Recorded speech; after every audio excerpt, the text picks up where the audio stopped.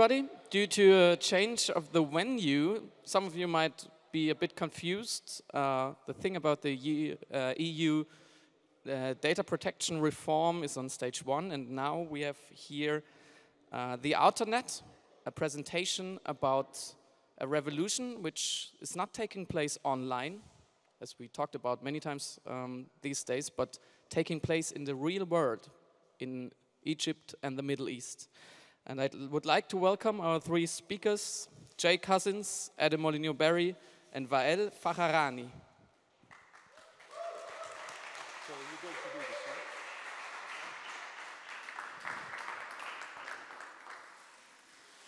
right? Is there a mic? Oh, I don't need a mic. I'm wired. Okay, perfect. Can everybody hear me? Cool.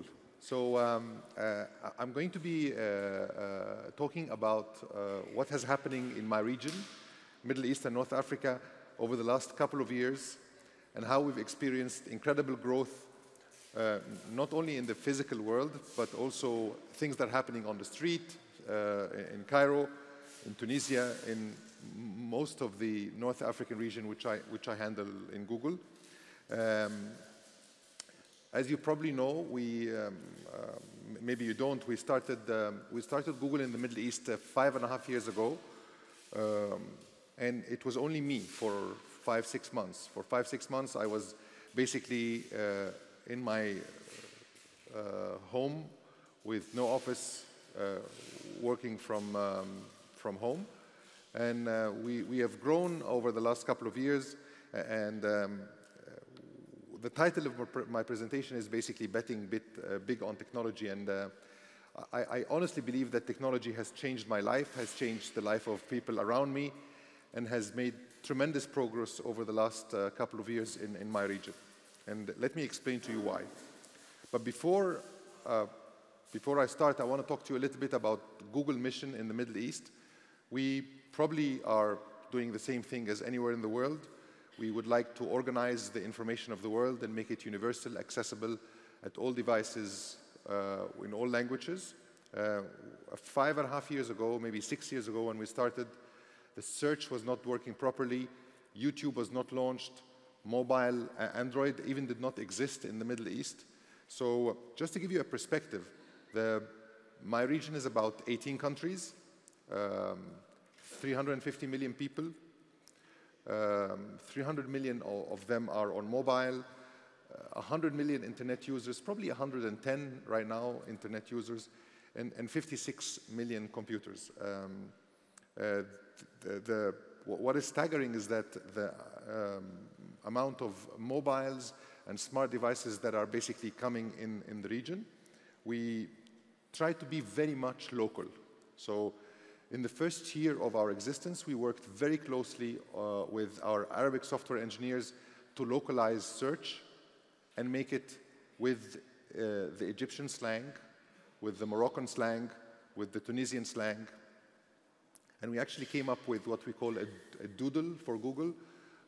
This is our famous doodle for Google. And we started basically making sure that the internet is touching everything that we do in our life. There were 4 million people in Egypt online in 2007. Now we have about 35 million people, so incredible and staggering growth. And it's not a secret that all of a sudden, 65% of the population in our part of the world is less than 30. So the internet is basically shaping. These guys grew up in the internet age. They grew up with mobiles, with handheld devices connected to the internet. We've done a study in Egypt saying that it proved that the second most watched activity the second most done activity while watching TV is actually searching online. You know what's the first most watched activity? What's the first most activity? Is eating. We actually like to watch TV and eat, but the second thing we like to do is actually search online. A lot of Egyptians search online to basically make sure that what the TV is saying is correct. So most of the stuff that the TV is saying sometimes is not correct, or a little bit out of context. So the internet has touched everything we do in our part of the world. It has touched our entertainment, our publishing, our commerce, our education, our healthcare, our travel, how we consume information. It's been an incredible force for good.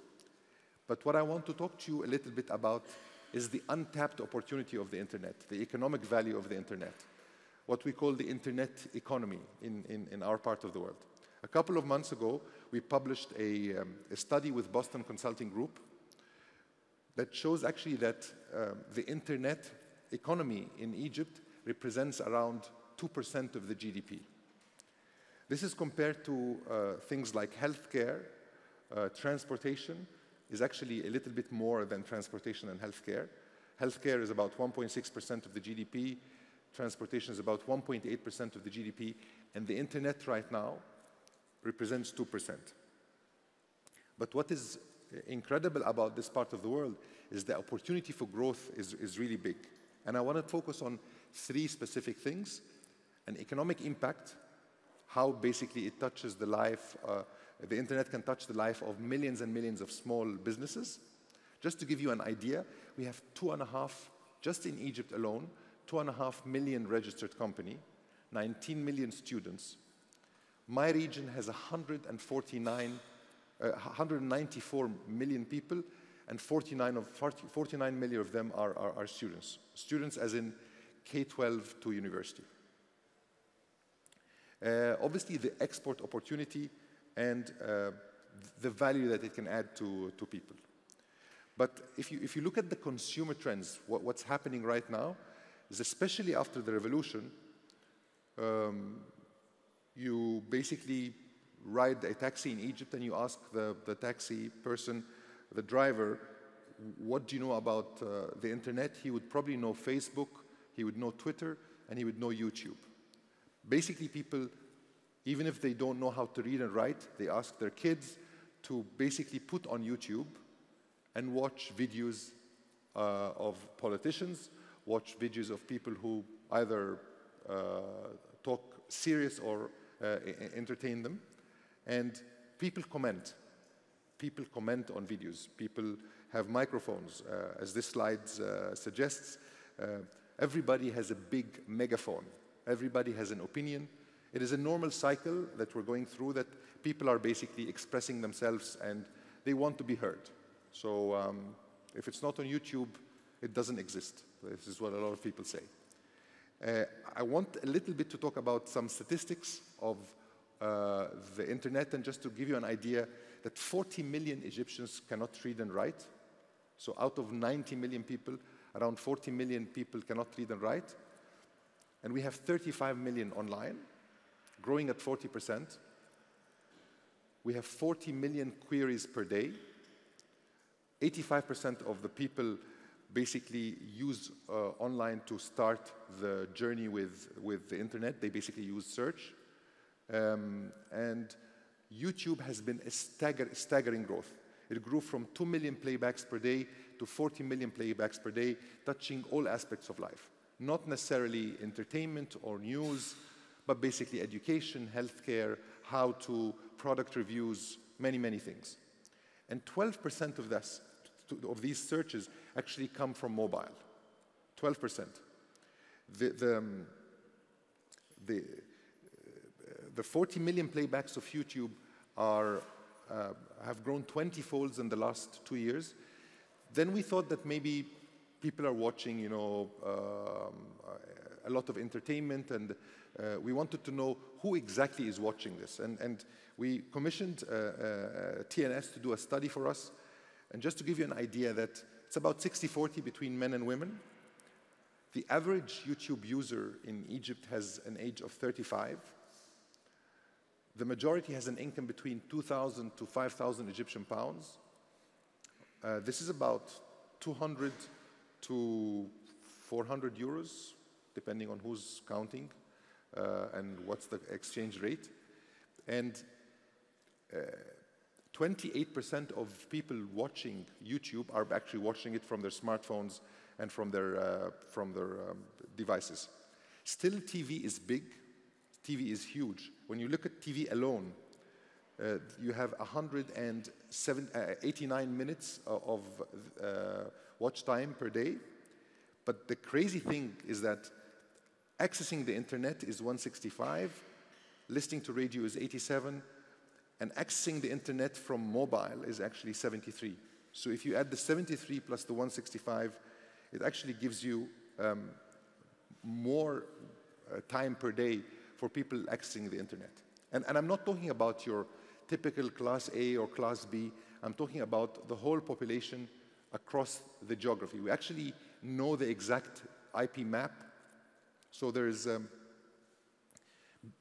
lot of momentum happening in the internet space. Okay, maybe this is not going to work. I'm trying to move to the next slide. But I guess this is the problem with Microsoft technology, right?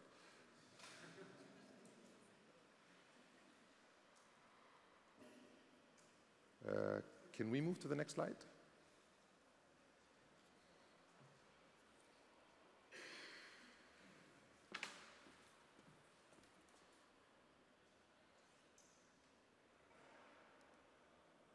Okay, working? Try to use the arrows. Oh, the arrows, okay. Microsoft. Anyway.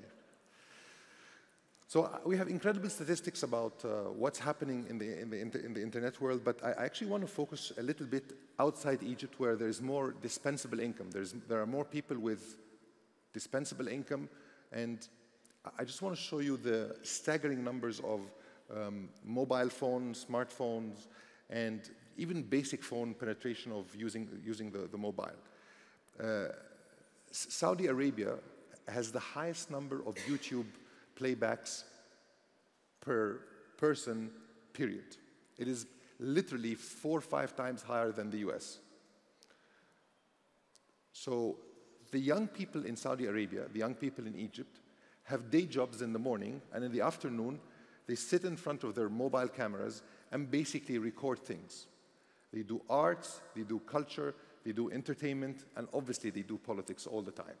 But I guess, and I'm talking about YouTube channels, private YouTube channels with 100 million users, 75 million users, millions and millions of watch time. So what I'm trying to paint you is that it's I mean, watching the news from here, watching what's happening worldwide, you look at CNN, you look at your normal TV channel, you wouldn't understand what's happening on the streets of the Middle East because people are venting out using different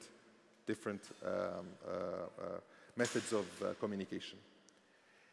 I also want to quickly talk to you about how we touch different parts of the ecosystem, and then I'll finish by saying, what can we do together? My idea of how can we basically use conferences like this, venues like this to do better and bigger things for the young people in Egypt.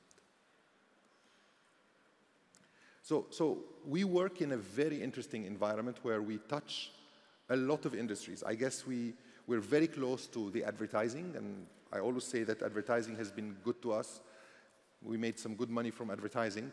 But we also have a dedicated Arabic-speaking team based in Dublin and Egypt that looks after the small and medium businesses. So how to empower small and medium businesses with tools, with technologies, to either save cost or grow revenue. We work very closely with universities and academic institutions. We actually have thousands of student ambassadors across the Middle East.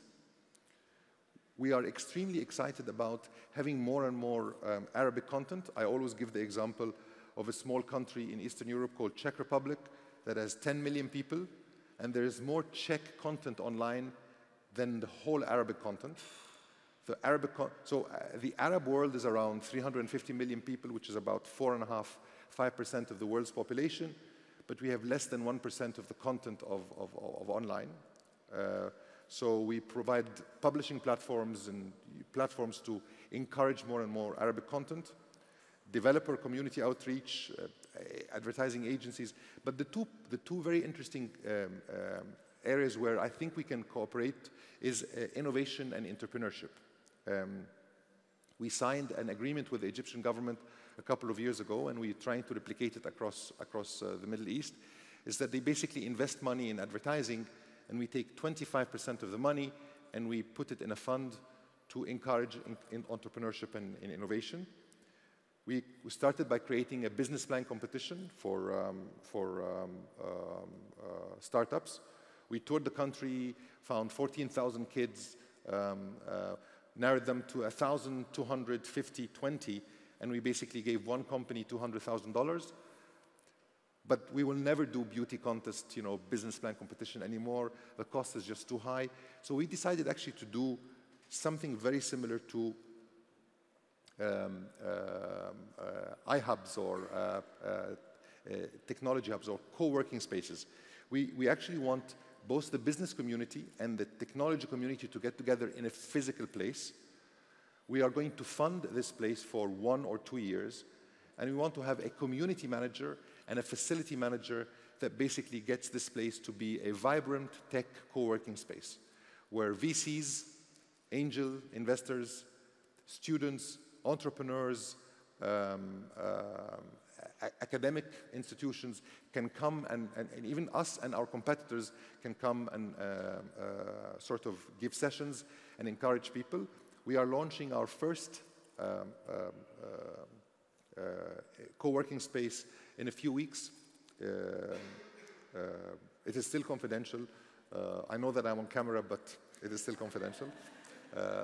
But I'm probably very excited about this, much more than growing the revenue of Google in Egypt, because it is a physical place that gets people together. And if we can reach out to more and more young entrepreneurs, it will be extremely exciting to replicate this model across the country. I'm a firm believer that we should get out of Cairo and Alexandria. We should do this in the suburbs. We should do this in the rural areas. And we should actually replicate this across the Middle East. There are some co-working spaces in Dubai, but it's for the rich entrepreneurs, people who can afford to have, a $4 coffee while talking about entrepreneurship. But it's not as exciting as something like this. I don't know if you know about the campus in London. So think the campus in London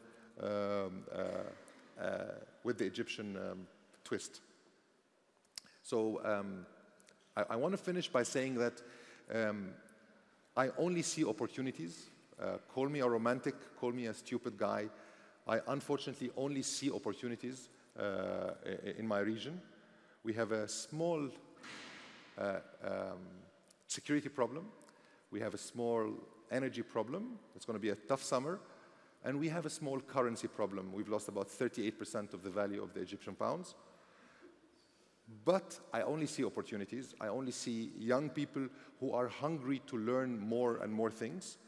I look to the barriers to change rather than the barriers to entry. I look at speed, economics, skills, technology, inertia. And I think we are about to crack something that is very interesting. There are probably 5, 6 incubators, co-working spaces, accelerators in the country. If we can just enlarge this a little bit, we have 26 governorates. If we can do 26 of those over the next couple of years, then we will have solved a lot of things.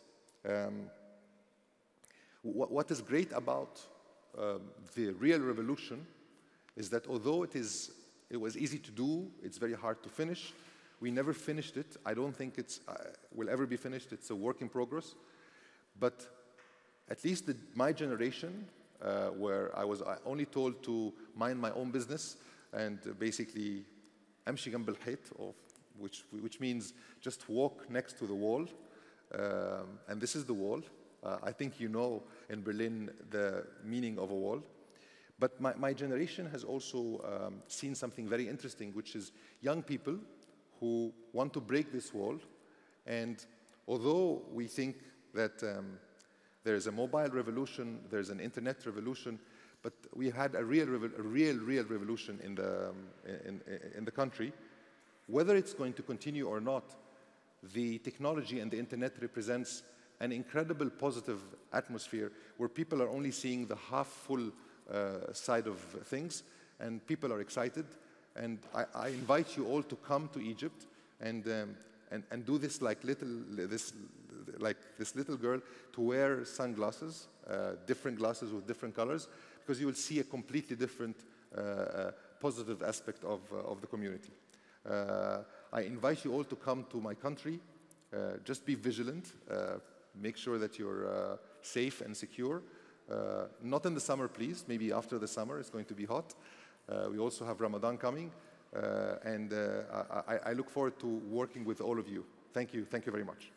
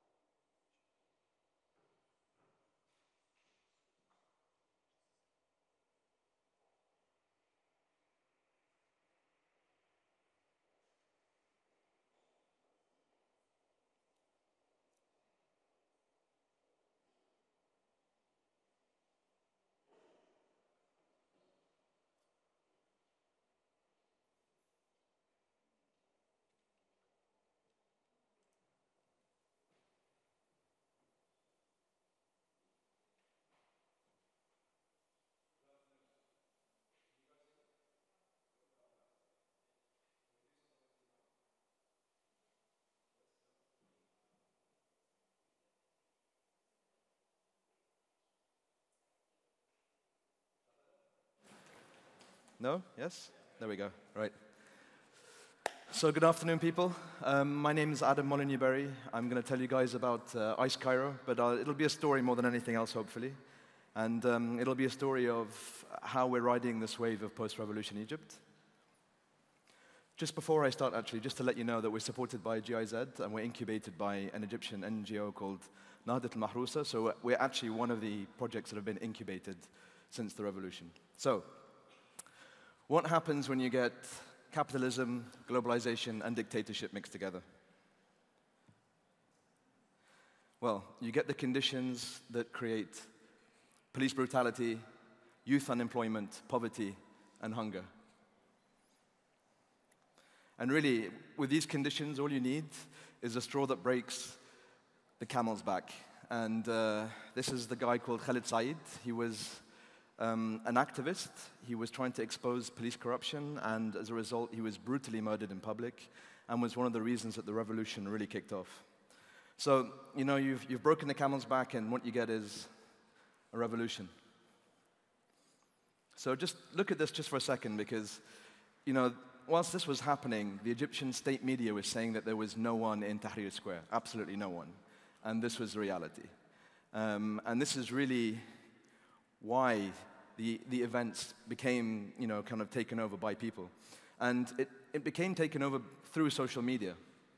So really, you know, Facebook and Twitter were really the birth of Egyptian self-organization. They really were. You know, the military brass had no idea what Facebook or Twitter were. They had no idea that you could coordinate a revolution using Facebook and Twitter. And, you know, these guys were joking. They just didn't know that this could actually happen. And this really was the birth of Egyptian self-organization. So if we talk about self-organization, you know, have a look at this picture. You know, it's really powerful. You know, the state media was telling people, and they still tell people, that on the ground in Egypt, you have this massive sectarian divide between Muslims and Christians, and that this is just the way Egypt is. But the reality is, here you see Christians protecting Muslims during the Friday prayers. You know, you have people protecting people, totally self-organized, totally against what the status quo is telling you. And this really is what happens when people get together. So there's a local shift. There's a local shift in paradigm. People started reclaiming the streets. For the first time in their lives, Egyptians felt truly Egyptian and truly able to take care of their country.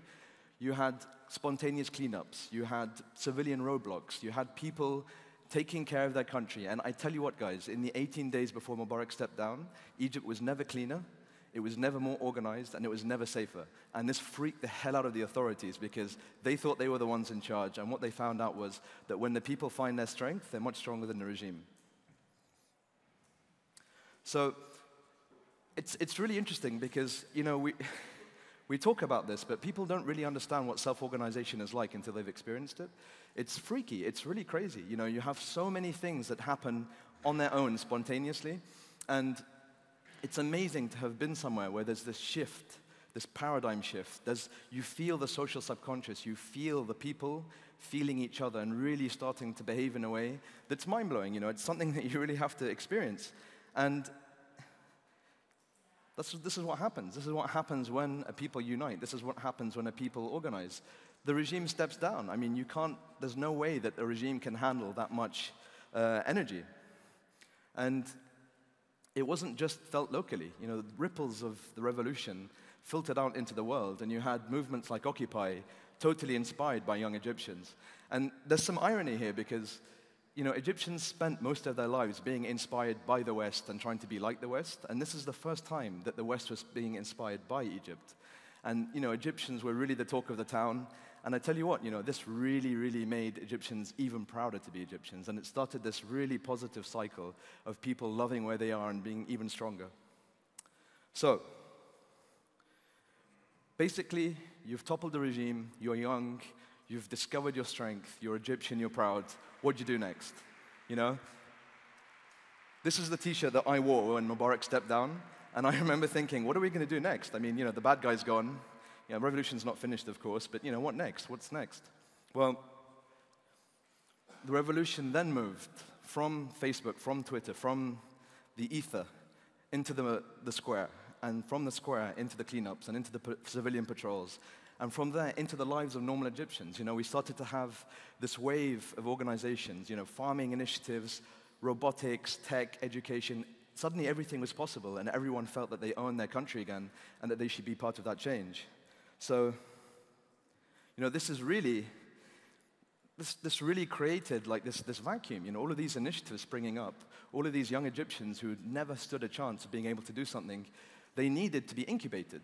And this is where the incubators came in. So we had things like Startup Weekend, we had co-working spaces, Startup Cups, competition left, right, and center. I mean, this is what Wetley was just talking about, you know.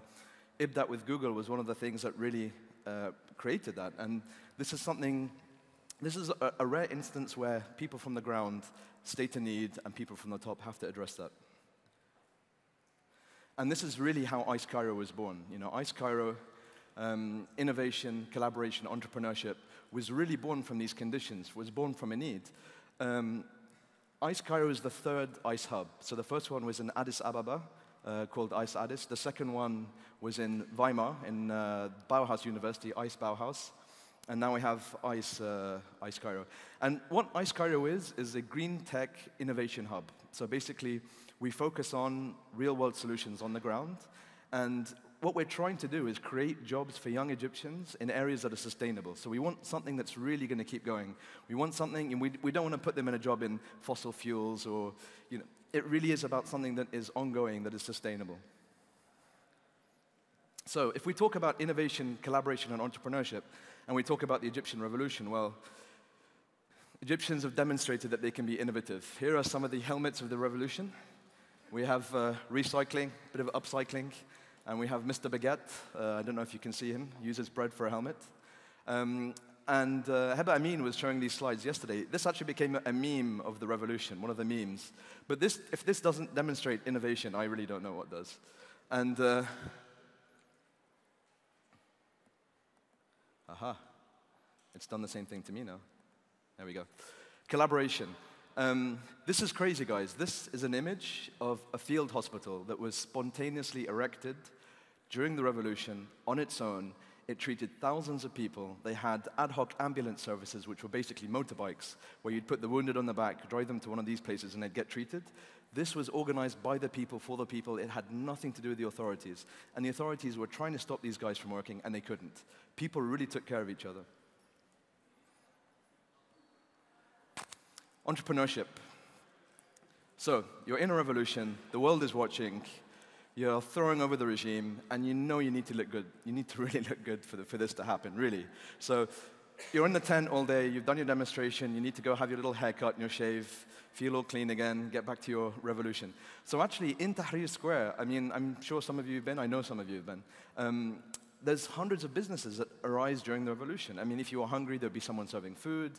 If your favorite opposition leader was having a speech, then you'd want to sit down in your little cafe, have your little Turkish coffee, listen to the speech. And it really became this ecosystem where you'd go in, and it was people policing the entrance of the square. It was people selling you things in the square. And the police weren't allowed in. They had to stay out because that was the new rule, and that's just the way it is. So this is what we've done at ICE Cairo. We've created a space. It's a co-working space. These are some of the members of our community. We have high-speed internet. We've got printers, photocopiers, all the things that you would need to have your startup functioning. And we run a ton of events at this space. We do things like graphic facilitation, business skills. We do workshops, trainings, and really, we even have a Fab Lab, a fabrication laboratory. So we have very cool machines like 3D printers that print in 3 dimensions, laser cutters that can cut almost anything. We have CNC machines. We actually had a CNC machine so big that if we had switched it on, it would have knocked the floor down. So we had to get out of there quickly. But with these machines, with the power tools, with the hand tools, you can make almost anything. And this is really what we do. We prototype. We make things with our hand that can then be used on the ground. This is an example of that. This is the solar water heater that we developed. It's totally open source. It costs about $200. It can be made by anyone. It's made from off-the-shelf parts. This is us in the far south of Egypt, just above the border with Sudan. And this community is off-grid. Most of Egypt is off-grid. They have diesel generators which power themselves, but you can't get hold of diesel because the government is in turmoil and their subsidies are too much. So these guys needed a solution, and this is one of the solutions. This is in Arabic and in English, the manual, and it will be eventually a video. We're working on that now to transcend literacy. But this is one of the products that communities can build to create businesses for themselves and also solve a challenge. We also do entrepreneurship. We're basically creating an ecosystem with people, and this is an example of the business canvas model roadshow that we did with VC for Africa and Innoventures. I think there's Bill and Ben here from VC for Africa. And this is one of the examples of prototyping businesses. Like, okay, I've got this product, I've got a solar water heater. Who am I selling it to? How am I going to sell it, you know? And it really is this process that we're working on. And you can't really talk about entrepreneurship without talking about responsible and inclusive business practices. So we're working with another GIZ department to try and get existing organizations to behave responsibly, to be inclusive in their business use, and to encourage startups to really kind of absorb the principles of responsible and inclusive business. So a lot of people ask us, how do you do what you do? Well, it's pretty simple. There's a challenge. The challenge could be access to water, access to energy, you know, anything that people are experiencing on the ground. So the first thing you do is inform the community. Guys, I've got a challenge. What do you guys think we should do? You collaborate. You do these workshops. You co-create. You find solutions together. And then when you found a couple of solutions you think are really going to work, you adapt them to the local context. That's very important. Once you've adapted them, you choose one thing that you're going to stick with. That's your product. And then from that stage, you have 2 things that you need to do. One is work on the business model, and the second is to finish the physical prototype. So in terms of the prototype, you build it in the Fab Lab or wherever. You refine it, you test it, you refine it, you test it until it's something that's actually working. And then you're ready to incubate that product. But at the same time, you've got to work out who your market is, what your sales plan is, who your team are. So this is really the entrepreneurship ecosystem that we use with partners to try and literally take this physical product that is the result of a challenge in the community and turn that into a green business. This is our community. This is one of the events we had at the EcoCities camp. Our community is awesome, guys. I mean, if you follow the principles of biodiversity and if you follow biomimicry and permaculture, you know that like diversity is resilience. The more diverse a set is, the more resilient it is. And here we have people from entirely different backgrounds, entirely different ages, from all over Egypt. And really, this event saw civil society, it saw government, it saw academia, it saw private sector coming together to solve challenges as a unit and then turn these challenges into initiatives. And from this, we did have a lot of initiatives formed. More importantly, our overall community, like the online community, is several thousand people. Considering that ICE Cairo has been around for about 6 months, having 3,000 people in your community is ridiculous. And this is really the wave of energy that we're riding that's post-revolution. I mean, everyone wants to do something, and they want to do it with their hands, and they want to solve the challenges that their communities have. And it really is this wave that's really powering the movement forwards. The fact that our hub, we got our hub in October as a physical space, it's not decorated yet at all. And no one cares about that. Civil society are doing events there all the time. There's workshops there all the time. And literally, we don't know how we're going to stop everyone so that we can decorate the hub so that we can then have a nice hub. It's a bit of a challenge already. So what have we found? Well, we found that, yes, we've created green jobs, which is awesome. We found that people are loving the events, that the trainers are there, that all the expertise is there. We found that because of this, more hubs in Egypt are trying to emerge. So we have ICE Alex. That's just emerged. We have ICE Aswan, that's in the deep south, beautiful place, that's emerging. And on the international level, we have a whole bunch of hubs that want to come out. We have Palestine, we have South Sudan. I mean, we have Jordan. I mean, people everywhere are saying, wow, this is working, so we want to do the same thing. And what we've also found is that there are challenges to what we're doing, real challenges. And I'm sure that some of you guys from Fab Labs will be aware of this, but a lot of the time, someone comes to one of our events, and we say, what do you need? And they say, I need money. And you ask them why, and they don't know. And you ask them how much, and they don't know. And you ask them about their production costs, they don't know. Who you're selling to, well, I don't know. And eventually you realize that that guy doesn't need money. That girl doesn't need money. They need everything before the money. They need all of the skills that will allow them to understand who they're selling to, why they're selling it, and how much it costs. And this is something that maybe you guys can help us with. We need to inspire the community with expertise. And really, like, the other hubs are the best places to look. If a hub in Nairobi or a hub in Kenya can teach us something that we can teach our community, then again, that's the resilience and the diversity we're talking about.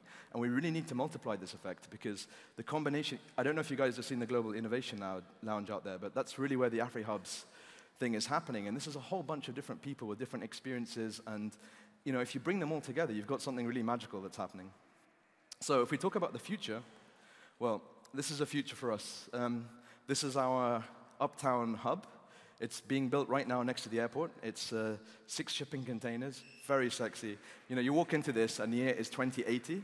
And, it's kind of, this is really where we're hoping to create a space for our community that inspires them to do crazy cool things, that solve challenges on the ground, that can become businesses. And we're really excited about this, But we're also really excited about, all the friends that we've made at the Global Innovation Lounge, all the people that we're going to be working with. We really feel that, being here at Republica, meeting each other, and doing all of this stuff is really going to add just so much more to what we're already doing. So, I'd like to thank GIZ for bringing us here. I'd really like to thank Republica for having us. And, in the words of Vanilla Ice, if there was a problem, you ask, solve it. So, please grab one of the team afterwards. Hamad Radwan's over there. Salma's over here. Please speak to ICE Addis, ICE Bauhaus. Please speak to the other hubs. Everyone has got some really cool things that they can offer. And yeah, thanks a lot.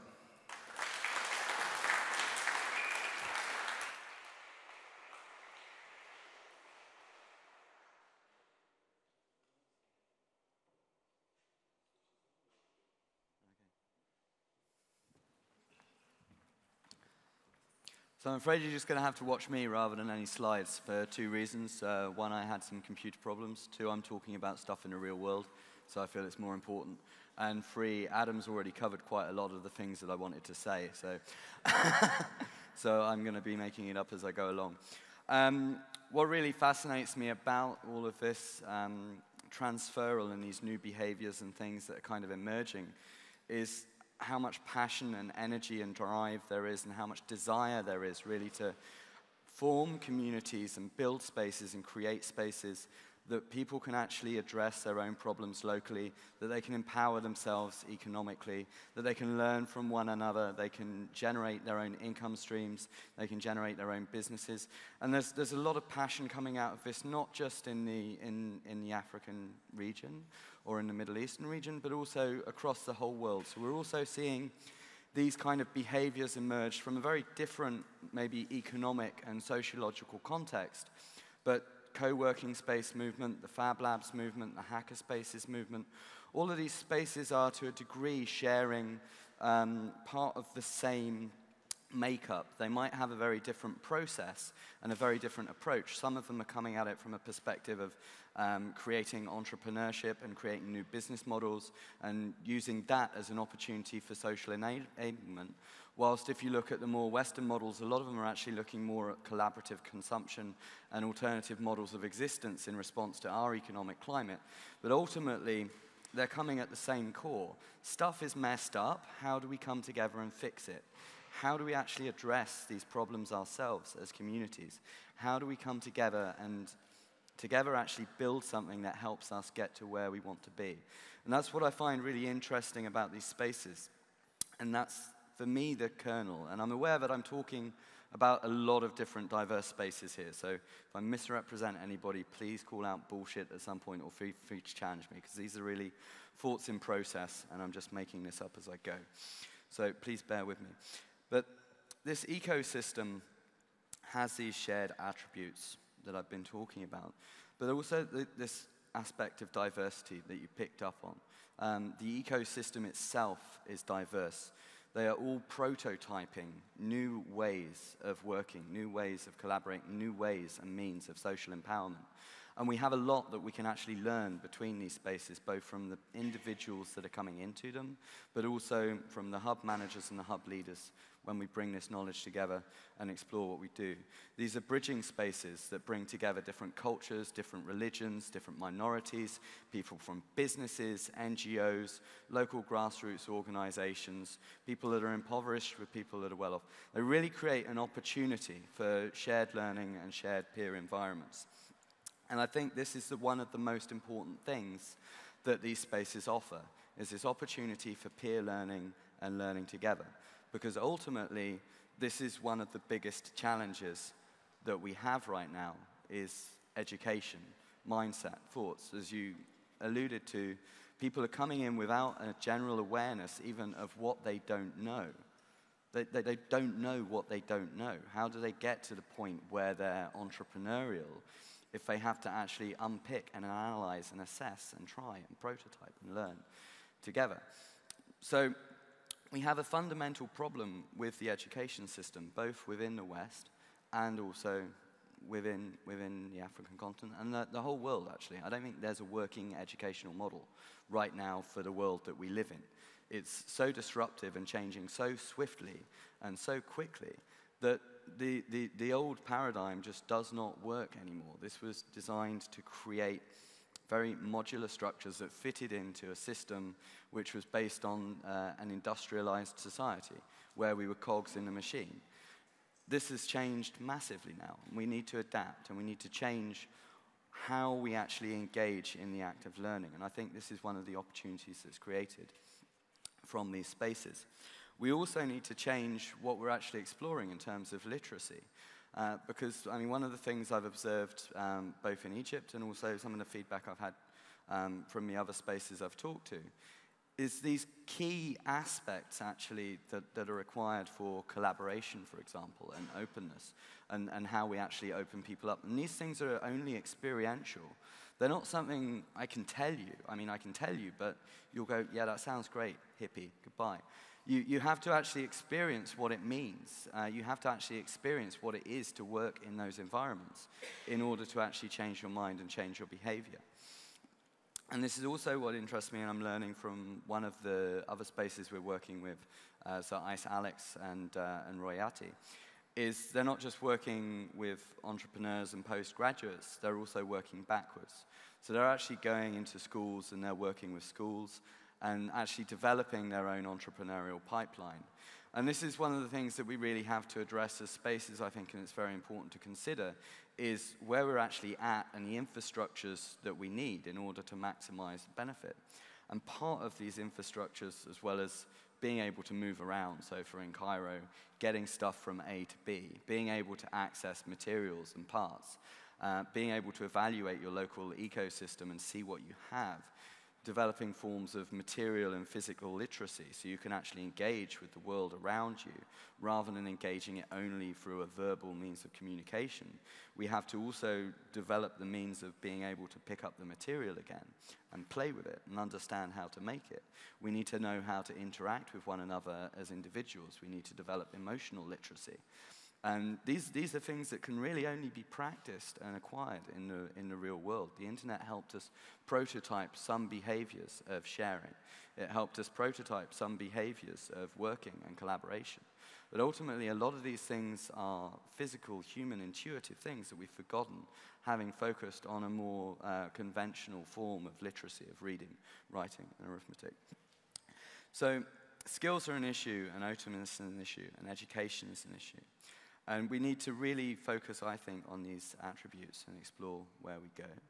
I've no idea of how long I'm going to take, so can somebody keep the time as well?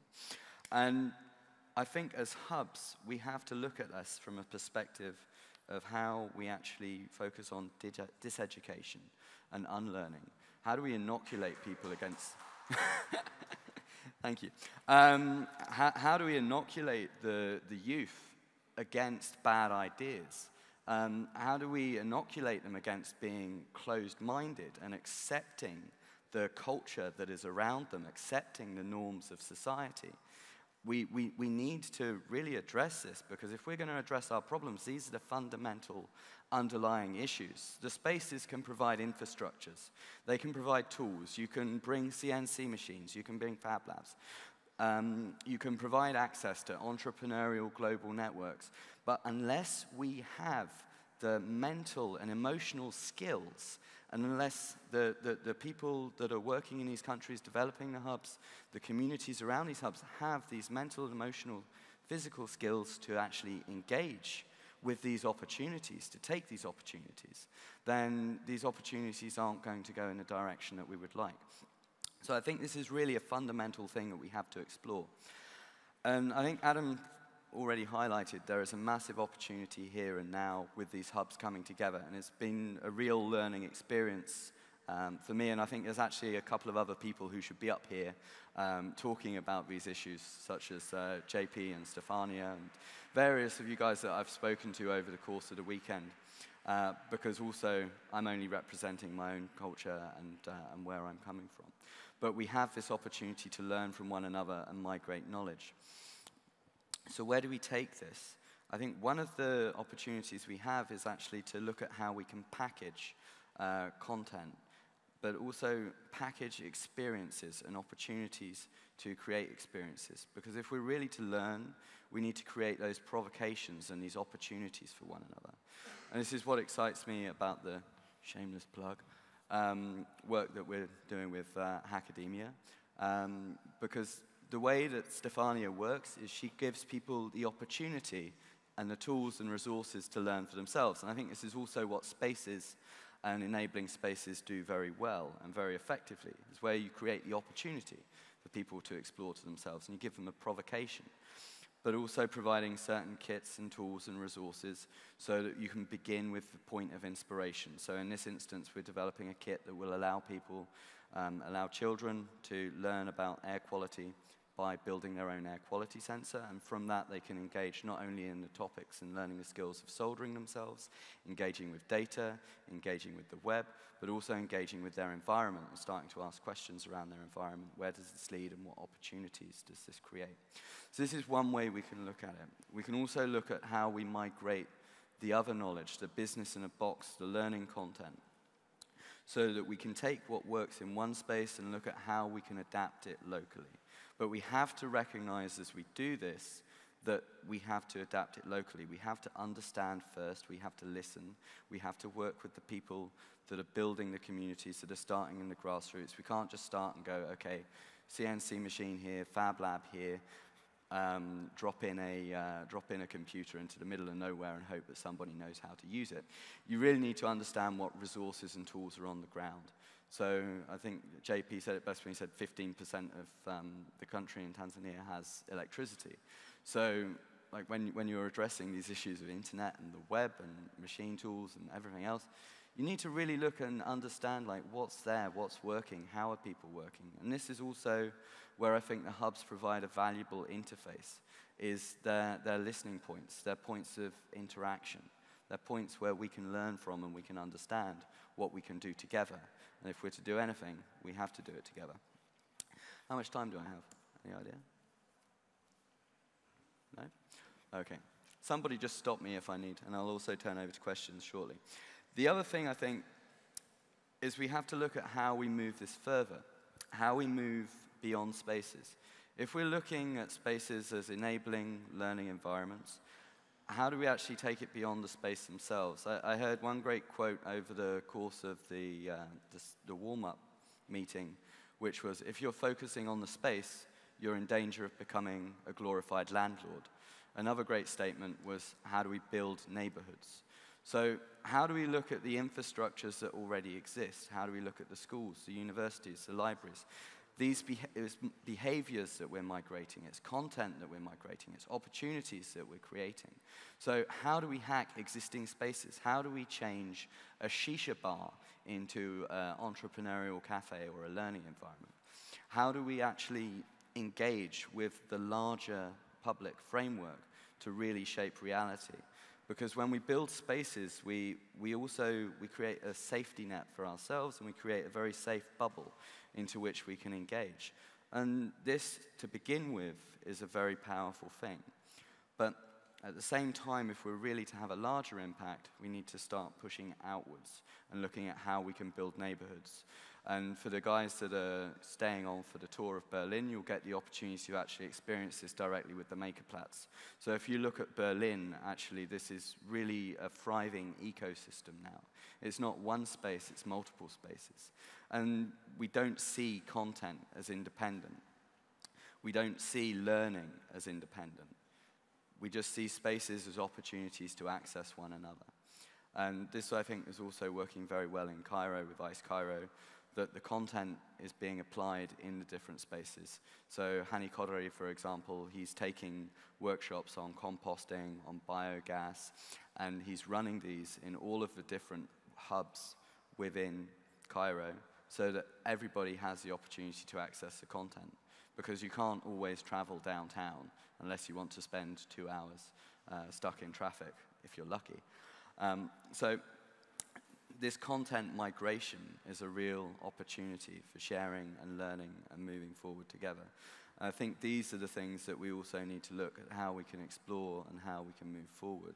But I think primarily there is a tremendous opportunity now emerging and arising as we start to address our own problems by hacking our own spaces, building our own spaces, and creating our own spaces together. And we're seeing the corporate world get involved in this. We're seeing them get involved, like projects like Zappos in Las Vegas, where they're actually regenerating an entire area. And community spaces are an aspect of this. The social value is becoming recognized. But we also have to take care as we bring such people in and large organizations jump on this bandwagon. I'm quoting somebody else, I think it was you again, JP, wasn't it? I don't know. When you jump on the bandwagon, if you're a large organization, you're in danger of breaking the axle. And I think this is a really good analogy. You have to look at how people are moving, the direction that they're going in, and then look at how you can empower them and move them forward. But you have to also be aware as an organization of your own faults and your own flaws and your own problems and your own infrastructures, and ensure that in interfacing with these spaces, you don't end up holding them back from where they're going. Look at how you can clear the road. Look at how you can build the road ahead of them. But don't jump on the wagon. You need to really take care of that. So I think there's tremendous opportunities here for building neighborhoods and hacking the culture as a whole. I think there's a massive amount of opportunity for change. And I really look forward to continuing the discussions with everybody from the Fab Labs and Global Innovation Networks that's come here and looking at what we can take forward. I'll shut up now and take any questions, because I've probably rambled a bit and been a bit vague.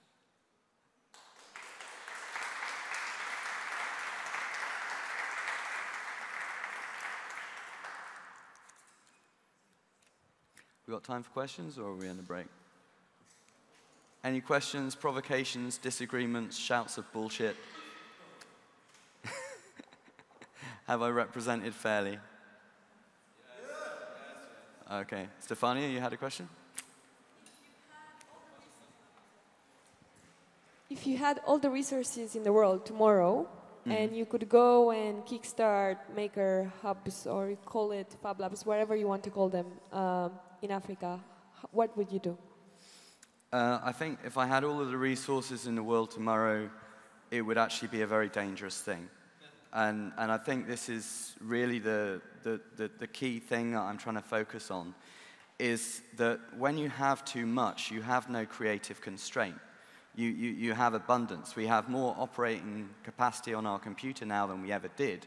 What do? We fill it with operating system so that the computer's no faster or more adaptive than it was before. I fundamentally believe that what we have to look at is how we see, how we learn, how we engage with our environment and our ecosystem. And as a case in point, there are large amounts of e-waste all over Africa, yet we're looking at shipping in electronics that are inaccessible, and we don't have the logistical infrastructure. So people are going, we want Arduinos. And this is just creating the same problem. We're creating a dependency. We need to look, or, well, I say we, I mean, I'm happy to help, but this is merely a provocation. I say we from a global perspective, but we need to look at using what we have within our environment to build the things that we need and to build the things that we want, not build the things that are shiny or buy the things that are shiny. And if we're really to adapt our problems, it's a way of seeing, like it's how we read our environment. It's adapting the principles of permaculture and applying it to the urban landscape, applying it to the waste and the education and the human capacity. These are all of the things that we need, and we need to clearly apply what we have to what we need, and use these behaviors effectively. And I think all of the capacity or resource in the world won't help us unless we know and learn how to think critically and how to actually engage with the world critically. And that's what I really like about your project, is it gives people the opportunity to get that. And all of these projects, you create a provocation, you give people the opportunity to learn for themselves. You can't necessarily teach these things. You can only experience them, practice them, and I think, as you said yesterday, Adam, stretch the muscles. And we have to start stretching and exercising our mental muscles and our physical muscles rather than running towards technology and running away from ourselves as humans, because this is, I think, a dangerous paradigm, and it's not going to lead us where we need to get to. Stephen.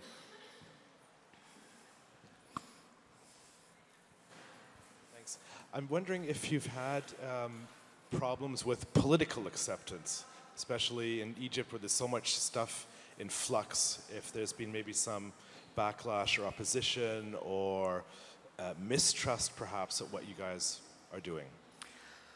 I think there is certainly when I started talking to people in Alexandria or engaging with a hackerspace for a community, for example, there's a mistrust of large outside organizations and NGOs. And this is something that we also have to be aware of, is that cultural baggage that we carry with us representing certain organizations. In terms of the political system, it's more disruptive, I think, in terms of not being able to work in the space because the revolution is taking place. And this is the main thing. I think also, whilst what I'm saying is, it is political, and what spaces do are political, we're focused on actions rather than on conversations and dialogues. We're not out in the street shouting about we need this. Instead, it's more giving people the opportunity to quiet for themselves. So to a degree, there's a degree of stealth there. But I can't say personally that I've experienced any problems with it, but I'm disconnected white guy from this perspective. So it might be better to ask Adam or Mo about those experiences, or the guys in Addis. But personally, it's more the inconvenience of not being able to go into the space. Do you have anything to add on that, Adam? Or?